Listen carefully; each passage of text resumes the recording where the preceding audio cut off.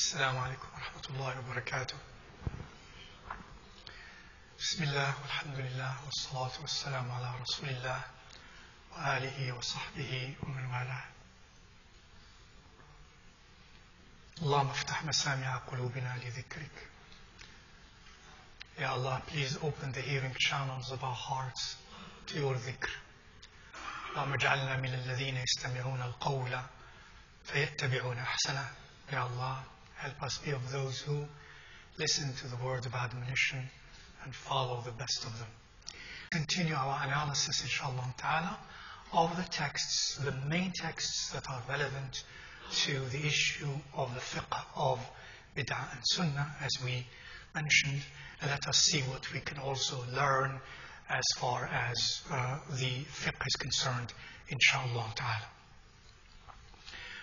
The text of the Quran, I think this part we have already talked about briefly, but enough for us to already, from the text of the Quran, to see that there is a concept of good bid'ah, in accordance also to the many commentators on this ayah as they understood it. So that's already a very strong beginning on this issue of the concept of bid'ah, and that there is such a thing as good bid'ah. Simply because the word bid'ah in language has nothing in it inherent to mean evil. It's something new, innovated without prior model or example, for example. That's all it is. So don't be harsh on yourselves to use the word bid'ah. Get used to it. But then we will learn about what is the wrong type of bid'ah and the good type of bid'ah. And why sometimes the word bid'ah is mentioned, and it is mentioned to mean wrong, but it is sometimes mentioned to mean neither wrong nor right. Even in the fiqh sense, in the language of the fuqaha. Not every time you hear the word bid'ah by a faqih, the fuqaha, especially of old, then you think they mean this is evil. They're simply saying this is new. They're not passing a judgment about it, unless it is said in the context in which you're going to understand that they mean by that the negative part or side of or meaning of bid'ah. Now, analysis continued. From 1 and 2 and 3, I told you now don't ask me. From 1 and 2 and 3, what do we learn? 1 and 2, remember 1 and 2 what they taught us? That's 1 and 2, everything. What does 3 teach us? Mantuq, the mantuq of 1 and 2, the explicit meaning of 1 and 2 is that every new thing is a bid'ah, is an innovation, and every bid'ah, every innovation is dalalah. Text number 3. Now, text number 3 says what? The person who introduces something new, or in other words, who innovates something new, however, now this is qualified. مَنْ أَحْدَثَ فِي دِينِنَا مَا لَيْسَ مِنْهُ. And now this is a qualifier. That which is not of it.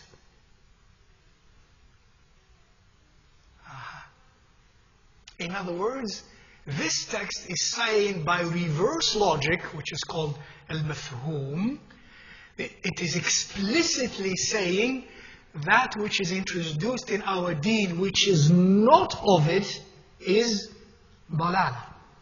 But by reverse logic or by implicit logic, it is saying that if we introduce something that is of the deen, then it is good.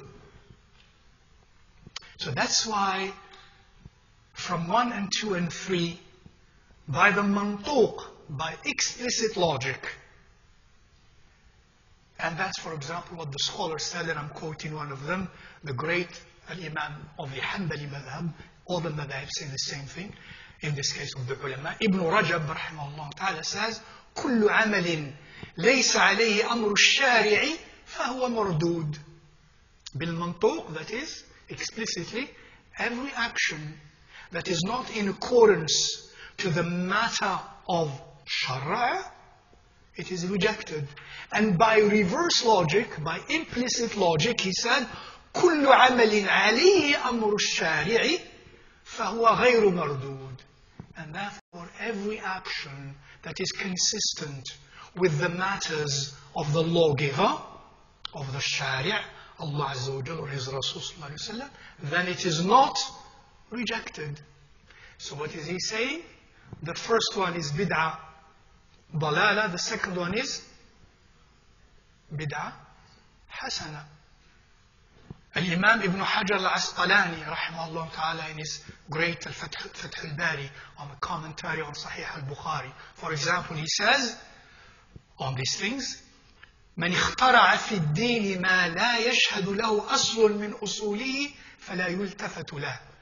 Whosoever introduces and invents in matters of the deen that which the shara in principle or the principles of shara do not witness to its veracity, then we should not pay attention to it.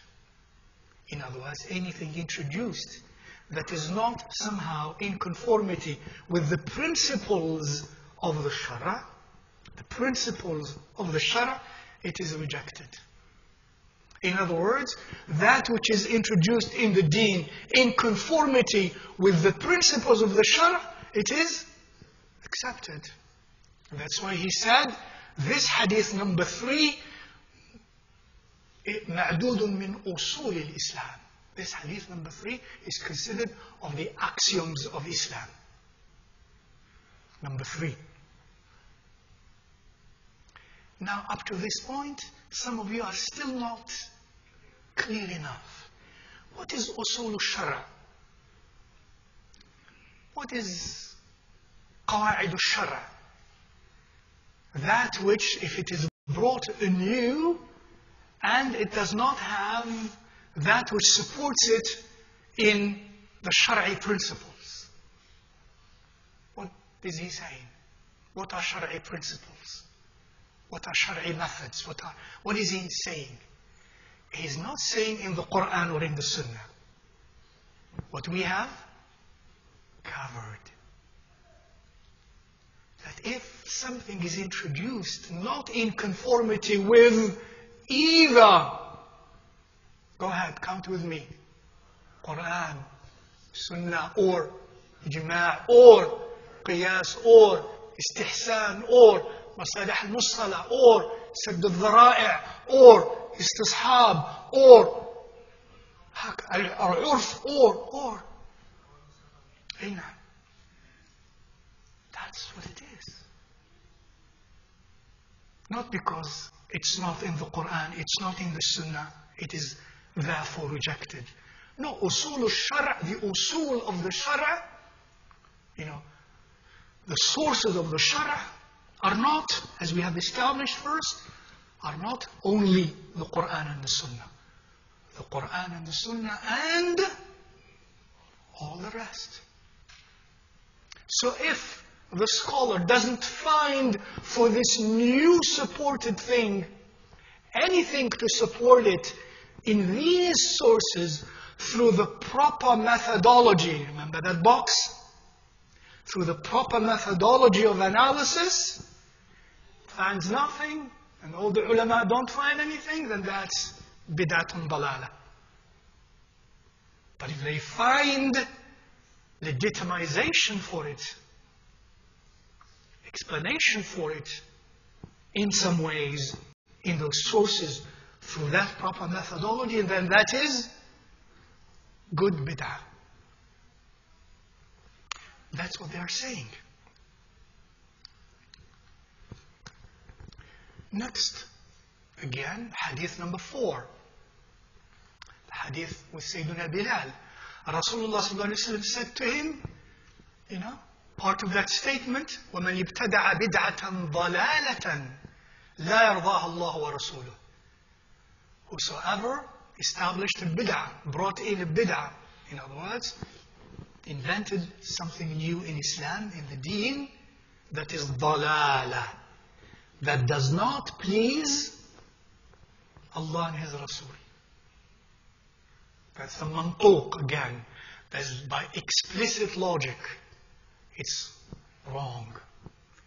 And by reverse logic, by implicit logic, that means by the mafhum, if one introduces, if the mujtahid, if the scholar, if we introduce a bid'ah that is huda, not dalala,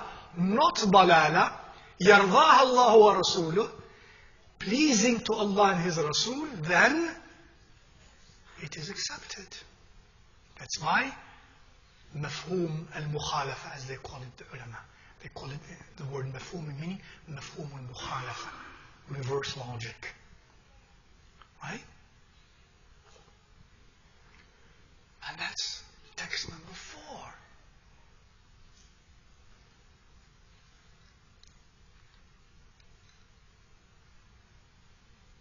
Text number 5.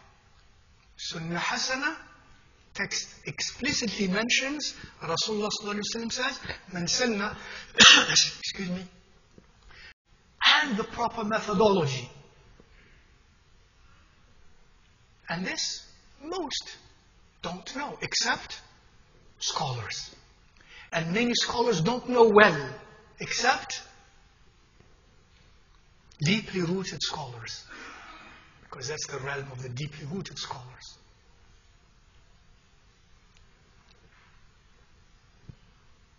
And therefore, from here, 1 and 2, also one way to argue that by the ulama, rahimahumullah ta'ala, text 1 and 2 give us a general import.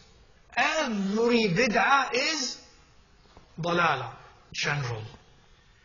Now, part of proper methodology in that box by the ulama is never to take one text and draw conclusions from it. And that's what many people, young people and not so young people, do in dealing with ilm. Reading it in one book and not verifying and not exhausting the references and the words of the ulama and the analyses, etc. Reads one text or two texts and draws a conclusion, sometimes even not the right conclusion, even from the text, and says, this is what it means. That's wrong methodology. It's not scholarly methodology. That's a student who is learning and still making a lot of mistakes. But what they do, they collect all the texts together and they apply the proper methodology. Part of applying the proper methodology is to collect all the texts together. And then we see that text 1 and 2 give us a general import. Text number 3, 4, and 5, we say in the language of the fuqaha, is mukhassas. Takhsis al-am. That is, text number 3, 4, and 5 have done this. They have gone to the general texts, which seem to include everything, and have removed from everything some of them. That's called takhsis. Like sort of an exception.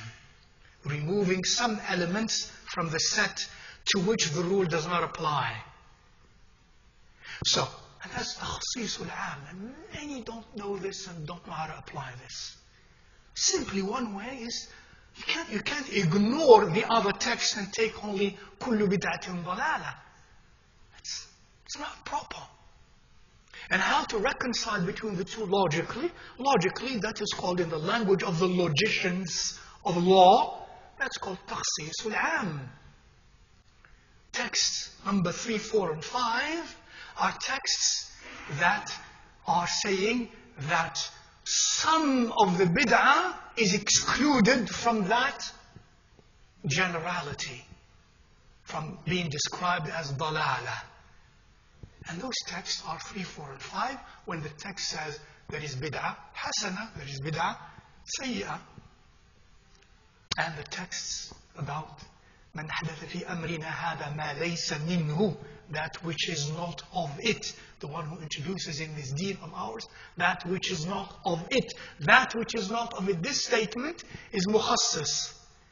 This statement will exclude some from that generality, from the general description of dalala. That's the logic in fiqh.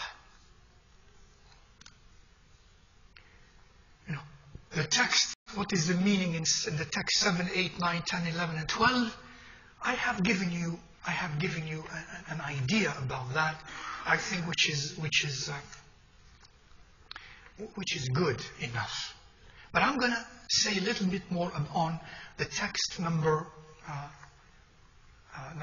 7. Yeah, actually, yeah, it's already at 7, yeah. Text number 7. The story is like this. And this is an authentic text also.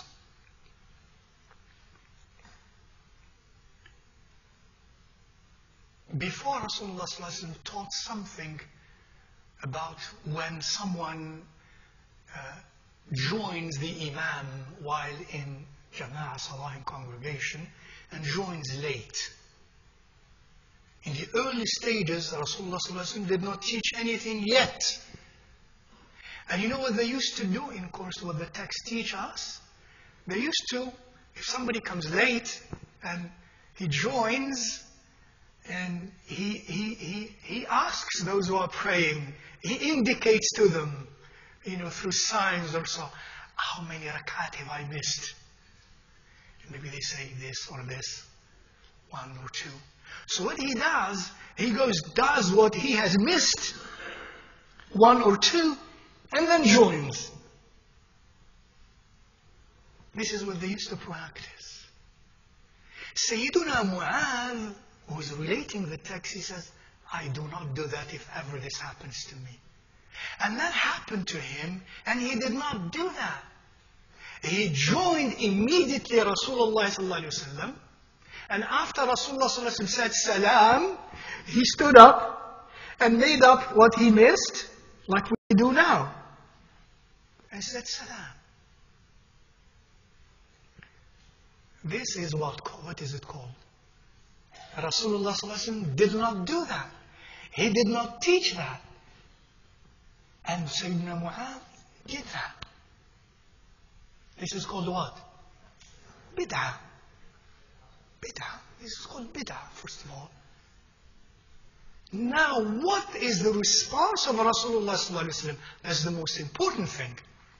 He said, upon seeing this, he praised Mu'adh radiallahu ta'ala.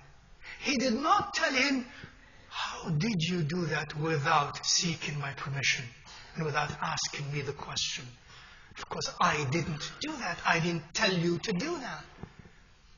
This is what we're learning. He, on the contrary, said to them, Sanna lakum Mu'adh. Mu'adh, san for you. Brought something new for you in matters of law and deen. Follow him. In other words, Rasulullah ﷺ had always known that by Allah Azza wa Jal, but the time for it to be divulged and unraveled was that time. So this is bid'ah hasana. This text, sanna lakum Mu'adh, in other words, this is good, is another text that also does what? Explains what Rasulullah ﷺ means by كل بدعة ضلالة وكل ضلالة في النار ومن سن. Now, acts of the companions, approvals of Rasulullah ﷺ, these other texts are explaining to us what Rasulullah ﷺ meant by the other texts, not to take them in isolation. Text number 8. Sayyiduna Umar says, نِعْمَةِ الْبِدْعَةُ هَذِهِ. Rasulullah sallallahu alayhi wa sallam, as you know, used to perform Qiyamul Layl in Ramadan and outside of Ramadan. During Ramadan, he used to perform Qiyamul Layl also in his own quarters. And then came other people, other companions, and joined him little by little. And he didn't say anything. And the second night, he didn't say anything. And the third night, he didn't say anything. After that, he did not allow them. He did not open. He didn't come out. And he stopped that. And he says, don't do that, in other words. I don't want you to do this. And he mentioned the reason. He mentioned the reason. Lest they're going to think they have to do that. And he stopped. Until, for years and years, until the time of Sayyidina Umar, after some time, then Sayyidina Umar did something. First of all, he started Qiyamul Layl again, not privately, but in the masjid, in congregation, not only for 3 or 4 nights, but for the entire month, not only for the entire month, but for every year. And in this manner, all of which are new that Rasulullah ﷺ did not do. He did not do it. He did not call for congregation. He did not call for it. He did not continuously do it. Only for a few days. And it continued for years. And that's not what Rasulullah ﷺ did. In this sense, it is what? Bid'ah. It's something new. For surely new. This part, yes, he led for 3 or 4 nights. Yes, to follow him exactly would be to do what? 3 or 4 nights and stop. Even if we assume we can do that. After he says, I don't do that. But to continue to do it, and in this way, and to call for it, and to collect, and to lead 20 rak'at, to allow Sayyidina Ubay ibn Ka'b to lead with 20 rak'at without witr, this is all bid'ah. Get used to the word. I'm saying bid'ah that is in the neutral sense. Neutral sense. Now, when they began to practice that, Al-Khalifatul Rashid says, the one about whom Rasulullah ﷺ said must have meant the hadith, number 12, follow my sunnah and the sunnah of the Khulafa al-Rashidun. This one, in other words, is interpreting for us what Rasulullah ﷺ meant. كُلُّ بِدْعَةٍ ضَلَالَةٍ. Now he says, this is a good bid'ah. He says it, نِعْمَةِ الْبِدْعَةُ هَذِهِ. This is an excellent bid'ah. That's what that text teaches us. Excuse me. Text number 9 and 10. Excuse me. About collecting the Quran. Again, it is teaching us about what Rasulullah ﷺ meant by bid'ah that is dalala. New thing that is dalala. All these, that's what they are teaching us. All of these texts, mashallah, not just one. Now, when Sayyiduna Abu Bakr, when Sayyiduna Umar comes and suggests to Sayyiduna Abu Bakr was the Khalifa, let us collect all the scrolls of the manuscripts of the Quran in one mushaf. What is the answer of Sayyiduna Abu Bakr? Let's learn in simple ways. He says, how can we do something Rasulullah ﷺ did not do? What he's saying by this statement, this is bid'ah. Yes, this is bid'ah. Now, even I am not still used to saying the word bid'ah in a neutral sense. This is bid'ah. In other words, this is new. He did not do that. Now, Sayyidina Umar, in his arguments with him, and then says, Huwa wallahi khair. By Allah, this is good. This is virtuous. So what is he saying by this statement? What are we learning from this statement? It's bid'ah hasana. It's bid'ah, yes. He's saying, he's agreeing, this is bid'ah, yes, but this is bid'ah hasana. This is a good bid'ah.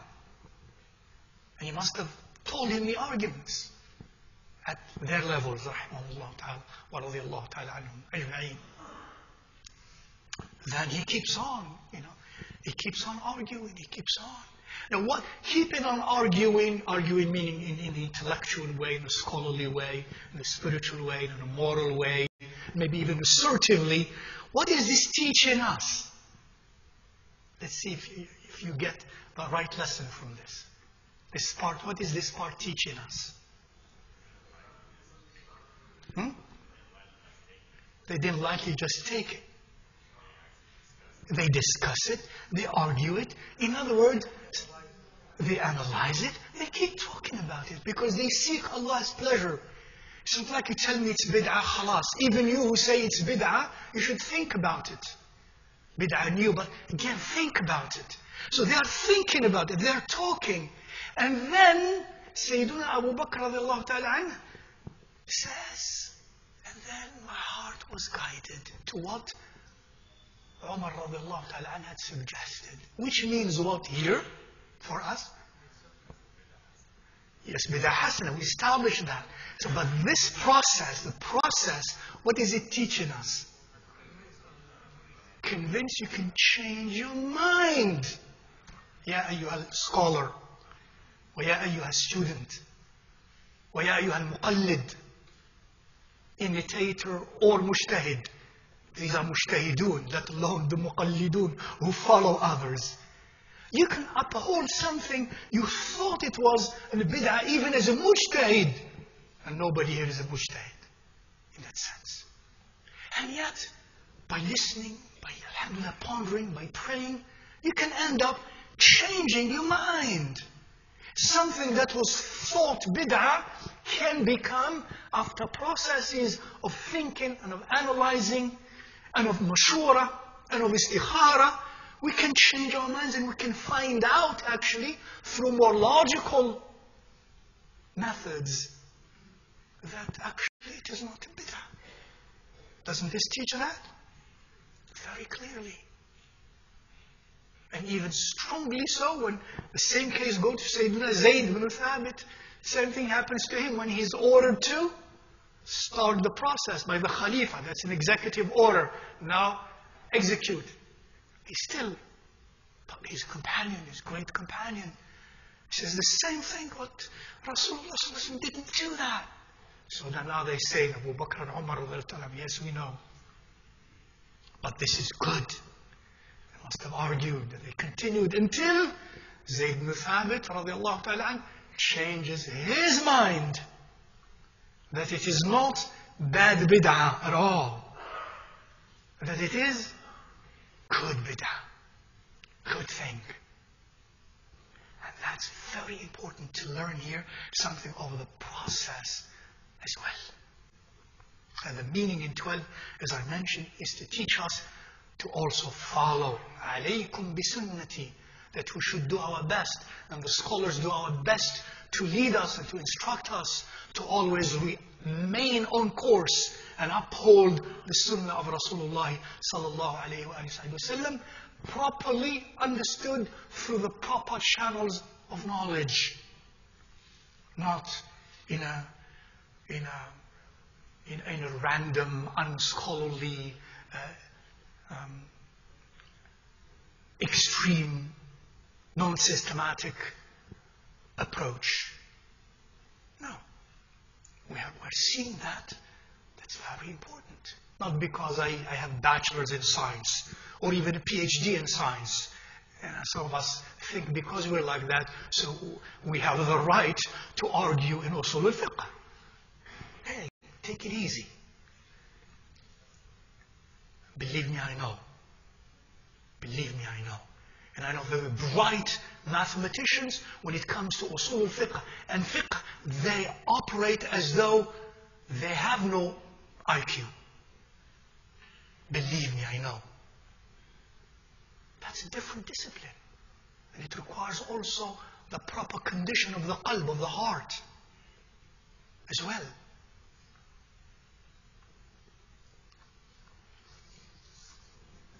Now,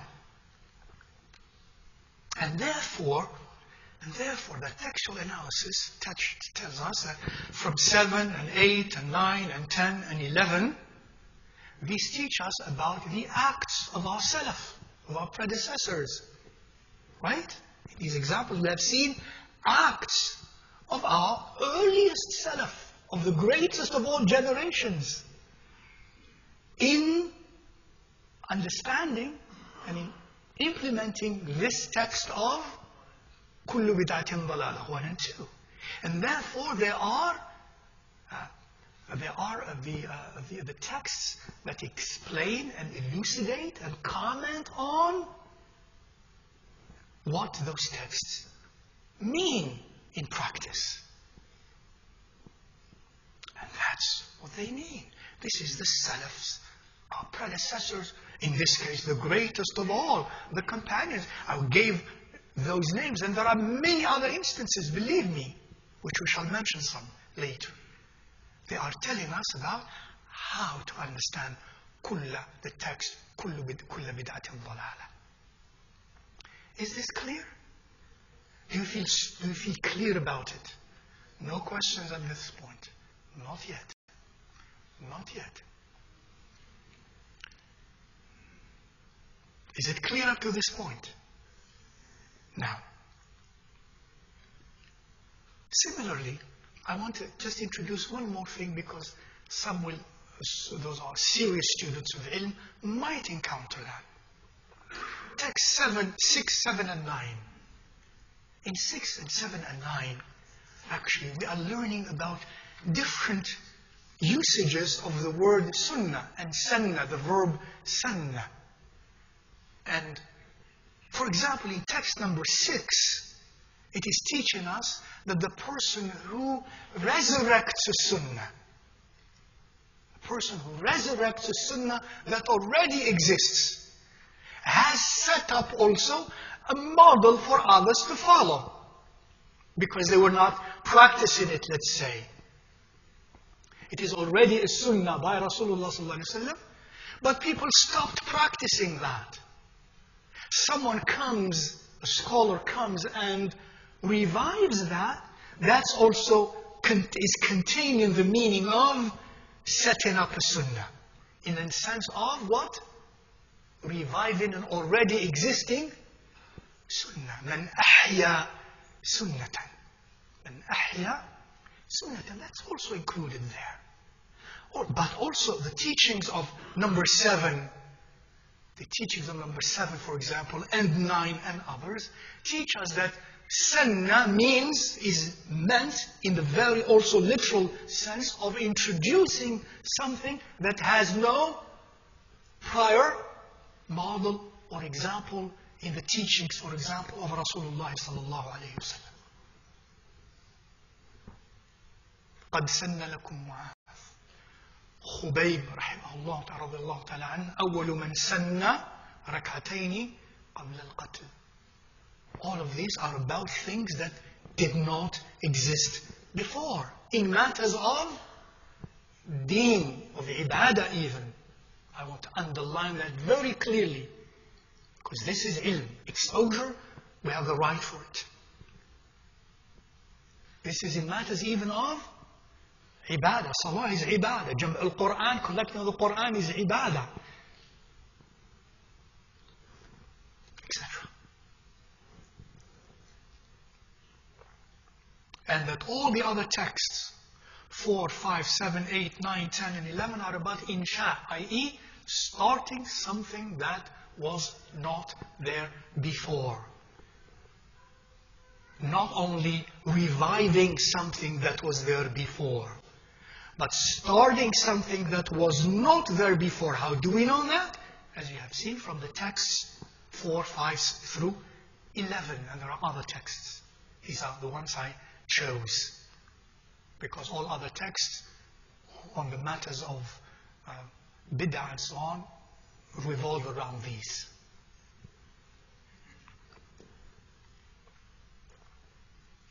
Now, let's start something else, which is very important. First of all, as a principle, and listen to this, as a principle, النبي, as the ulama say, النبي صلى الله عليه وسلم لم يفعل جميع المباحات. والنبي صلى الله عليه وسلم لم يفعل جميع المندوبات. Now the statement is, النبي صلى الله عليه وآله وسلم did not do all that which is permissible. Logical or not?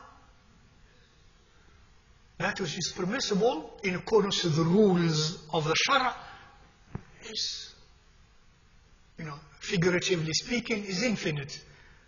Specifics of halal, of permissible, of lawful. He did not do every lawful thing. He was, sallallahu alayhi wasallam, doing other things and teaching us and communicating to us. And he could not, because he's a human. He cannot do every permissible thing that he taught us in principle is permissible, but specifically he did not teach us this, nor did he do that. Obviously. It's that simple. When the ulama say, النبي لم يفعل جميع المباحات. And therefore, if there is a Nabi did not perform this mubah, therefore I cannot do it. It's not part of our deen, nor is it logical. Though some may even do that, وَالْعِيَاذُ بِاللَّهِ. Nor did he, sallallahu alayhi wasallam, do all the mandubat, all the recommended practices and things, something recommended. He did not do every specific recommended thing. Obviously. Because the recommended things are semi-infinite. He ordered us, through the Quran and through his teachings, that everything good, you do. Everything mustahab, you do. And this does not mean that he did every mustahab things. He taught us that every mustahab thing is good. He taught us the principles of istihbab, of what is good. He taught us the principles of permissibility, of ibaha. But he did not, sallallahu alayhi wasallam, nor anybody can in his or her own lifetime do every mandub and every mubah. It's normal. This is very important, logical, shari'i principle, natural principle even. Isn't it? Now keep that in mind. And therefore, as the ulama, the scholars say, rahimahullah ta'ala, because النصوص العامة شاملة للمندوبات بجميع أنواعها. Because there are texts in the Quran and or in the Sunnah of Rasulullah sallallahu alaihi wasallam that comprise with the general way they are worded, they comprise all the possible mandubat and all the possible mubahat. For example, when Allah Azza wa Jal says, وَافْعَلُوا الْخَيْرَ لَعَلَّكُمْ تُفْلِحُونَ. And do good, all good, that you may attain felicity. Khayr, this is general. And the word khayr, if'alul khayr, is general. It includes, figuratively speaking, infinite specific cases. Anything that is khayr. وَمَا تَفْعَلُوا مِنْ خَيْرٍ يَعْلَمُهُ اللَّهُ. And whatever, مَا لِلْعُمُومِ بمعنى الذي, whatever good you do, Allah is aware of, knows it Azza wa Jal. These texts and many other texts, as well as in the Sunnah of Rasulullah sallallahu alaihi wasallam, tell us that anything mandub we do, but it doesn't tell us all the specific mandubat. Nor are we able to do every specific mandub, every specific beautiful thing, and every specific permissible thing. It's impossible. Now, this leads us to the question, this is an introduction to the question of at-tark. And the ulama mention this, many are unaware of this. At-tark. Taraka, the verb taraka means what? To leave something, not to do it, for example. To turn away from it, not to do it, to leave it. Now the question of tark now is in fiqh. The fact that, for example, Rasulullah ﷺ or our great predecessors, our Salaf al-Salih, righteous predecessors, taraku something, did not do something. Tark. Does this signify, does this imply that we cannot do that which they did not do? Logically speaking, think about it. This is a very serious question. And most have not thought of it. And you have been taught, and we have been taught by some, rahimahumullah ta'ala, that if it is not done, you don't do. Many, because we were young and so on, and still some have not asked the question as to why, in the logical, Shari'i sense. Now we shall see that the answer to that question, they did not do, therefore we do not do, is untenable and unsustainable. Untenable and cannot be sustained, and unsustainable from the logical, linguistic sense and the logical, Shari'i sense.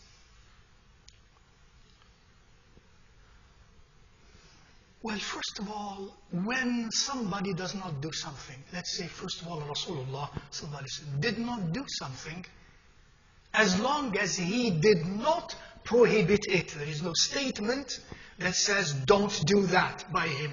And he did not do that. What are the probable, possible reasons that he could not have done that for? For example, the ulama mentioned, simply he did not do that by habit. Ada. That's his ada not to do that. A famous example they give, he was in a majlis sallallahu alayhi wasallam with some of his companions, and they offered them food, and they brought a desert lizard called the dab, prepared well, a mishwi, and they offered it to him, his guests, his hosts. And the companions who were with him, of whom was Sayyidina Khalid ibn al-Walid radiallahu ta'ala. And they said, this is Rabb ya Rasulullah. And then he pulled away. And then Sayyidina Khalid, when he saw him pulling away, he asked the question, is it forbidden ya Rasulullah? In other words, he did not eat it. He did not eat it. And Sayyidina Khalid asks, is it forbidden ya Rasulullah? He says, no. It is not my habit. My people were not used to this. We don't eat it. Out of habit. Then Sayyidina Khalid went and said, I'll take care of it. The ulama, most of them say, what did this teach?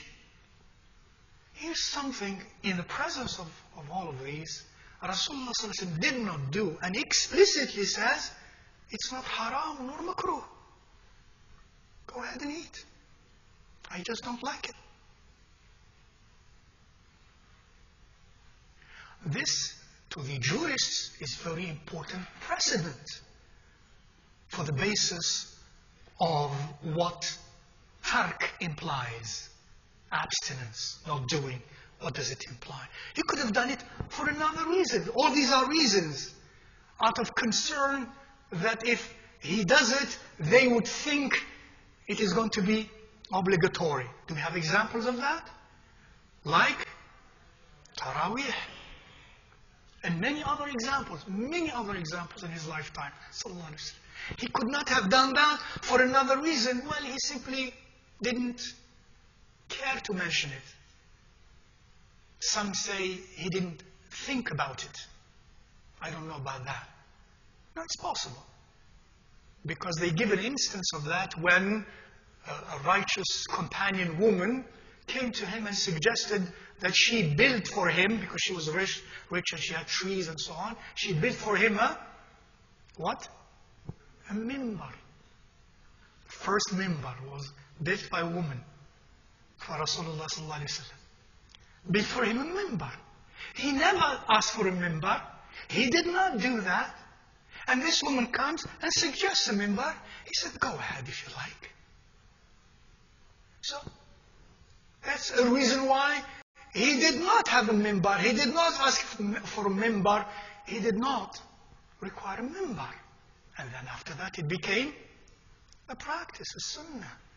Because he didn't, in a sense, think about it, they say, rahimahullah ta'ala. Or again, because that which he did not do is already included in the general texts of general import in the Quran or in the Sunnah, like if'alul khayr, do khayr, avoid shar. These are general texts. وَافْعَلُوا الْخَيْرَ لَعَلَّكُمْ تُفْلِحُونَ, for example. إِنَّ اللَّهَ يَأْمُرُ بِالْعَدْلِ وَالْإِحْسَانِ وَيَنْهَى عَنِ الْفَحْشَاءِ وَالْمُنكَرِ. These are general texts which include many details. Maybe he did not do that because it's already included as a specific in the general texts. And he did not do that because he does not do every mandub nor every mubah. And many other reasons. Even he did not do that because there was another way to do it which was better. Better doesn't mean the other one is bad. Good and better and best. Afdal, as the ulama say, afdal. He did something that is afdal. And he even recommended things that is afdal or not. He recommended things that is afdal, or he permitted things that is mafdul. Less than the better, but good. While the good, the better was there. Just to teach us that can happen. Imagine this, Rasulullah sallallahu alayhi wa sallam telling Abu Bakr, Sayyiduna Abu Bakr, wa Umar Sayyiduna radiallahu ta'ala anhu wa sahaba, when you meet Uwais al-Qarani, and he never met him, and he was a tabi'i, khayru tabi'ina Uwais, and that's his prophecy sallallahu alayhi wa sallam, and you're going to meet him. When you meet him, ask him to pray for you. Who is better, Abu Bakr and Umar or Uwais? Whose dua is better, Abu Bakr and Umar or Uwais radiallahu ta'ala anhu ajma'in? Abu Bakr and Umar. But here is Rasulullah sallallahu alayhi wa sallam say, ask him to pray for you. In other words, in the presence of the fadil, the mafdul can take place. Not because Rasulullah sallallahu alayhi wa sallam didn't do something or the Salaf didn't do something and there is something else. If they did it, if they didn't do it, then it could not be because they do always the best. That's not true. That's not a true statement. Some scholars have made that statement, but that's not a true statement. Here are examples. Rasulullah sallallahu alayhi wa sallam and the companions did do things that are less, if I may use the wrong English, less good in the presence of that which is more good, better. That's not because if it were better, they do it. It's a statement you've heard it in many places. It's not true. Here's an example. As a matter of fact, Rasulullah ﷺ tells a man who comes and pleads for prayer to recover his sight. And he says to him, shall I give you better? Be patient, it's better for you. The man says, no, pray for me. What does this teach? That Rasulullah ﷺ allowed something less good to be done when he himself recommended something that is best at the moment for the person. Yes? And you will enter Jannah. And he says, no, pray for me, Ya Rasulullah. And Rasulullah ﷺ taught him something. To pray and to ask Allah for relief. So the statement that if it were good, they would have done it, it's not logically correct necessarily. because they could do something that is good but less good than that which is better. And here are examples. And therefore, if these are all possibilities as to why he did not do sallallahu alayhi wa sallam, or they did not do our salaf, these are all possible reasons, because they did not. You don't find in a text, if you find in a text, I did not do this because of this, that's a different issue. But if they didn't do and there was no because of, all of these are possible, valid, probable reasons. Now, the logical axiom or principle, if there are all of these reasons that are possible, what does it say about the conclusion, the logical conclusion? Can we make the point that this is the reason? No. That's why they have a rule. I wrote underneath, إذا ثبت الاحتمال سقط الاستدلال. They have a rule of law in أصول الفقه. إذا ثبت الاحتمال سقط الاستدلال. In other words, if we introduce an element of probability or doubt on an issue, and there are many alternatives, then the claim of this alternative to be the only one falls down. That's why, for example, in courts of law, even in secular law, in defense procedures, in defense tactics, what do they use usually sometimes that is close to this principle?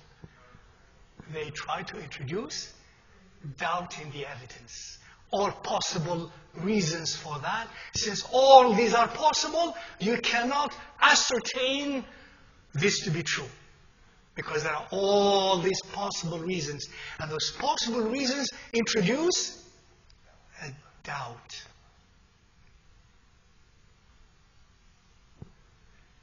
إذا ثبت الاحتمال سقط الاستدلال.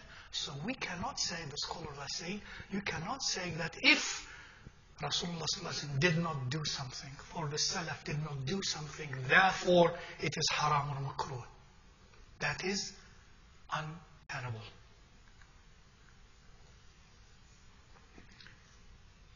More reasons why that is untenable, now textual. Allah said in the Quran, the ulama teach us, rahmahullah ta'ala, Allah says in the Quran, وَمَا آتَاكُمُ الرَّسُولُ فَخُذُوهُ وَمَا نَهَاكُمْ عَنْهُ فَانْتَهُوا. And I am underlying those that are important. What Ar-Rasul sallallahu alayhi wa sallam brings to you or orders you, take it. What he forbids from you, keep away from it. Avoid it. The ulama say, Allah Azza wa Jalla is telling His Rasul, and therefore telling us, He's telling us, وَمَا أَتَاكُمُ الرَّسُولُ. He's defining for us what we can do and what we cannot do in our relationship with Rasulullah sallallahu alaihi wasallam. He says, if He tells you to do something, if He brings something forth to you, do it. If He forbids you, stay away from it. The ulama say, and Allah is the ultimate lawgiver and the creator of language and of logic. He did not say, وَمَا تَرَكَهُ فَانْتَهُ عَنْهُ. He did not say, and that which He did not do, keep away from it. Where did this rule come from? That says, He doesn't do, we don't do. We don't do, meaning we must not do. Allah did not say that. Allah said and defines our relationship with the Rasul sallallahu alaihi wasallam, and He defines it in this way. And the tark was not mentioned or included. He did not say, what He does not do, you must not do. Again, and there are other texts. I pick another hadith of Rasulullah sallallahu alaihi wasallam related by both Bukhari and Muslim. Rasulullah sallallahu alaihi wasallam now says, like explaining the Quran, وَمَا أَمَرْتُكُمْ بِهِ فَأْتُوا مِنْهُ مَا اسْتَطَعْتُمْ وَمَا نَهَيْتُكُمْ عَنْهُ فَاجْتَنِبُوهُ. Whatever I order you, do of it what you can. Whatever I forbid you, keep away from it. He defines our relationship with him. The ulama say, he did not say, وَمَا تَرَكْتُهُ فَاجْتَنِبُوهُ. He did not say, and what I did not do, what I abstained from, you must not do. He did not say that. So that is not included in the usul of the fiqh of what is sunnah of Rasulullah sallallahu alaihi wasallam. And therefore, the next level of argument, therefore, in usul al-fiqh, the grammar of law, the principles of proper fiqhi thinking and analyzing, because those of us who read books and read Quran and read Hadith and come and argue, this means this means that, that's popular discourse. And we have to stop that. Many people who are educated in sciences or in Qadha, we think, as I said, because we're that, we can do that. Knowing how to read, having a PhD, reading the Quran, reading the Sunnah doesn't make the person a jurist. Be very careful. Now the jurists from the Quran and the Sunnah, they have therefore developed the statement that, for example, the Sunnah of Rasulullah sallallahu alaihi wasallam comprises the definition, the usuli definition of Sunnah, comprises al-qawl wal-fi'l wal-taqreer. The words of Rasulullah sallallahu alaihi wasallam, what he said, in commanding and prohibiting, etc. His fi'l, his doing, he acted, he did. And his taqreer, and his approvals of things explicitly as he saw them, or tacitly as he saw them, or implicitly. This is the definition in usul al-fiqh of sunnah. They did not say, the ulama of the usul al-fiqh, they did not say nor mention tark, and they did not say, and part of sunnah is what Rasulullah sallallahu alaihi wasallam did not do is sunnah. The ulama of usul did not mention that.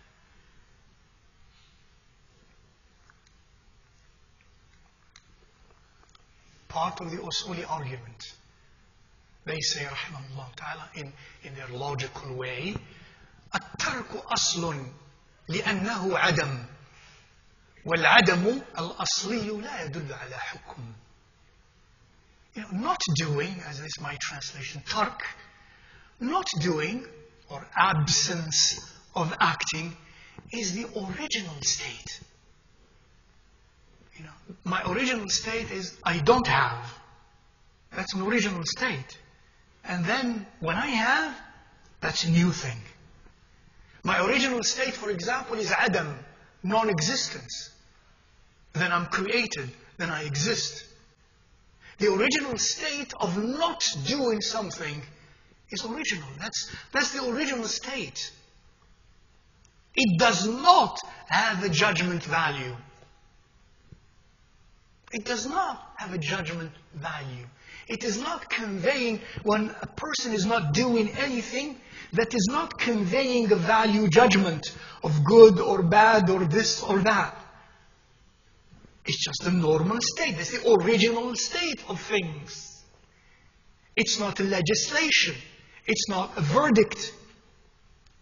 Except, they say, and that's truly logical, the permissibility not to act. In other words, when Rasulullah ﷺ is not acting, what it is conveying, as long as there is no other evidence that says otherwise, such as prohibition or otherwise, when he's not doing something, the only logical value judgment out of this is that I also may not do that. It is permissible for me also not to do that. It is not saying or conveying that I must not do that. Or it is not recommended to do that. It is simply implying logically that it is permissible for me not to do that as well as the subject of the law, as a mukallaf. And that's truly powerful and logical. And that's why we have scholars, rahimahumullah ta'ala, some of the statements of the ulama, and we close with this for our, inshallah ta'ala, for our break for lunch, bi'idhnillahi ta'ala. And then we resume, and then we recapitulate at 2 o'clock for Salat al-Dhuhr. These are some of the greatest ulama in different madhahib. I picked few of them mentioned by the ulama. Al-Imam ibn Lub, rahimahullah ta'ala. Abu Sa'id ibn Lub, one of the great ulama and fuqaha and so on of Al-Andalus, of Andalusia, a long time ago. For example, he says, in the response to one issue, to one question, and one concern that some have leveled, that raising hands in dua after salah by the imam in congregation, dua together, is it right, is it wrong? And there are those who argued that it was not done in the time of Rasulullah sallallahu alaihi wasallam and in the time of the Sahaba in this fashion, in this modality. Raising hands together, imam saying dua loud, and all of them raising their hands and saying Ameen in this fashion. It was not done before. Is this bid'ah or not? And he says, rahimahullah ta'ala, and part of the argument is that it was not done, as the main argument. He says, rahimahullah ta'ala, فالترك ليس بموجب لحكم في ذلك المتروك إلا جواز الترك وانتفاء الحرج فيه. He says, this great jurist, he says that tark, abstinence from something, not doing something, as we established already. I'm just now lending to what we said, support by more statements of the ulama, that not to do something, to abstain from something that is by Rasulullah sallallahu alaihi wasallam or by the Salaf or in general, ليس بموجب الحكم في ذلك المتروك, does not necessitate that there is a hukm, a verdict pertaining to that which was not done, except the verdict of permissibility not to do. And وانتفاء الحرج فيه, and that there is no blame in doing it. And there is no blame in doing it or in not doing it. Rather, I'm sorry. وأما التحريم أو رسوخ كراهية بالمتروك فلا. But to argue that not doing necessitates something to be haram or even reprehensible, then no. ولا سيما فيما له أصل جملي متقرر من الشرع. Especially if this matter that is done, which was not done, has to support it a general principle from Shara. Like the question of dua. He says, rahimahullah ta'ala. The point here is not the example, but that is at this level, the point is the principle. A Shari, logical principle that the ulama and some have used. Even Ibn Hazm, Ibn Hazm of Zahiri, the literalist of Al-Andalus also, says the same thing. And when, for example, those who say it is makruh in his time to perform 2 rak'at after the adhan of Maghrib. After the adhan of Maghrib, before the fard of Maghrib, to perform 2 rak'at, they say it is makruh on the basis that Sayyiduna Ibrahim al-Nakha'i, one of the tabi'een, said that Sayyiduna Abu Bakr, Sayyiduna Umar, and Sayyiduna Uthman did not use to pray those 2 rak'at. He replies, and I'm translating now, you can read it in Arabic, if even that report is authentic, it is not a proof against performing those 2 rak'at. Because in that report, it does not say that Sayyidina Abu Bakr and Uthman or Ali or Sayyidina Abu Bakr or Umar or Sayyidina Uthman radiallahu ta'ala anhum, it did not say that they said, don't do that. And then he says, an example, Rasulullah sallallahu alayhi wa sallam never fasted a full month, nafila, besides the month of Ramadan. He never did that. And yet, that is never a conclusion to be made that nobody can perform nafil or siyam of an entire month outside of the month of Ramadan. Nobody says that. Nobody can say that. In other words, again, a tark not doing without another evidence against it, such as prohibition, or from the rules and the principles of the Shara, by itself does not imply prohibition, nor even reprehensibility, and therefore not even wrong kind of bid'ah. Again, Al-Imam Ibn Taymiyyah rahimahullah ta'ala, even Al-Imam Ibn Taymiyyah in his work in Majmu' al-Fatawi, he says in a longer part, I'm going to translate. It's a very beautiful statement as a principle, at least as a principle. Many of them, he's speaking of scholars and muftis, have unfortunately missed on certain benefits in the deen that must be considered in our shara, on the basis that those specifically were not mentioned in the shara, and thereby having missed on many obligations and many mustahabbat and many recommendations as a consequence. Because it was not done, it was not said explicitly, therefore don't. The consequence, you're not applying the other rules of the Shara, the consequence, they missed even to do many obligations, many obligatory things that are not obligatory by text of the Quran nor of the Sunnah.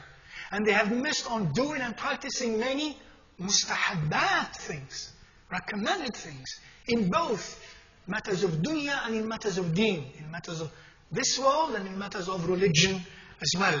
Or even, as a consequence, have therefore fallen into committing forbidden things and reprehensible things.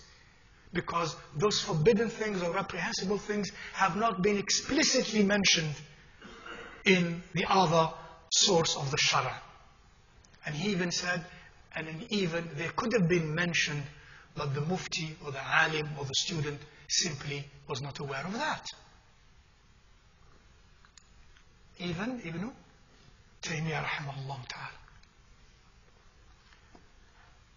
And therefore he says, we say, as Imam Shafi'i himself points out, Imam Shafi'i himself points out and says, كل ما له مستند من الشرع فليس بدعة وإن لم يفعله السلف.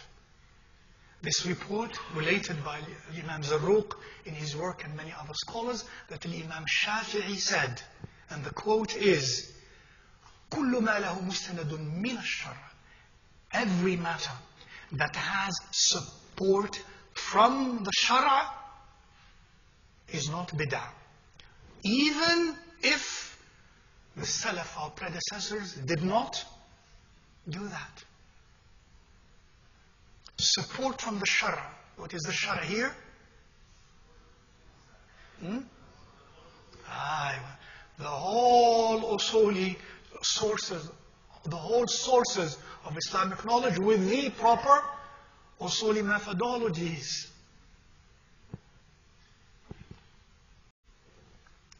This is a powerful statement. Imam Ibn Taymiyyah says, as he's speaking about al-maslaha al-mursala, another source of Islamic law that some disregard and don't mention and don't use because they don't know, or they knew and forgot, or there is careless in research, or there are emotions, or some reasons. He says, rahimahullah ta'ala, it's very powerful. I shared with you the statements months ago in one specific class. And I even asked you to guess who who the author was. And to guess that it is Ibn Taymiyyah, for those who read well, would be very unlikely. But that it is his statement, rahimahullah ta'ala. Again, in the Majmu', he says that Maslaha al-Mursala is when the Mujtahid opines and sees that this action will draw a benefit that is very probable. And there is nothing in the Shara that prohibits it or that speaks against it. Until he says, and similar to this concept as a source of law, in the practice of the Sufis, he says, and he's saying this in a positive sense.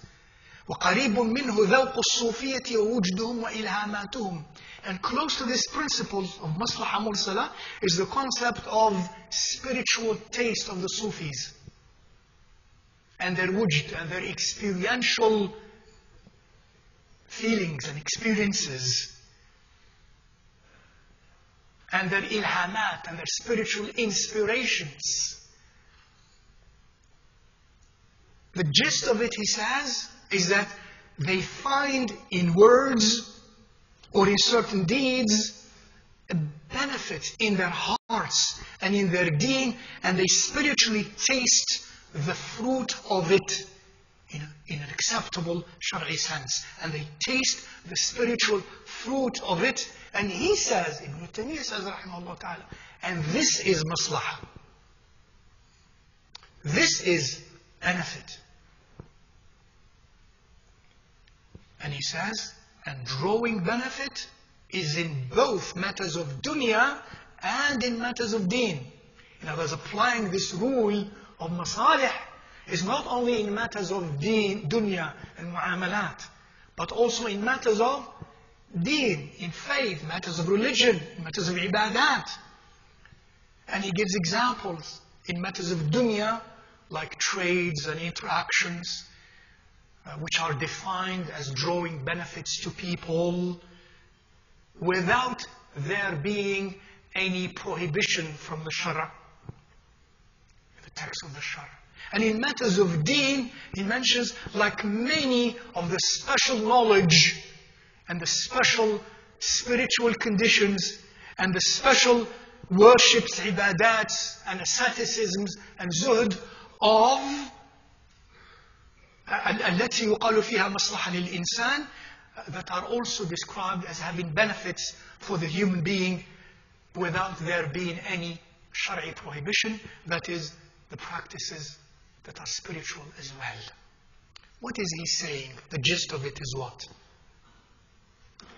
That which is not explicitly mentioned or done in the Shara as explicitly, specifically, by itself does not mean you should disregard it. Especially if there is established benefit from it through the proper means of scholarly analysis. And this is a very, very powerful statement by a scholar like that, rahimahullah ta'ala, with some of his views, rahimahullah ta'ala, that are quite controversial but very interesting nevertheless. Rahimahullah ta'ala jami'an.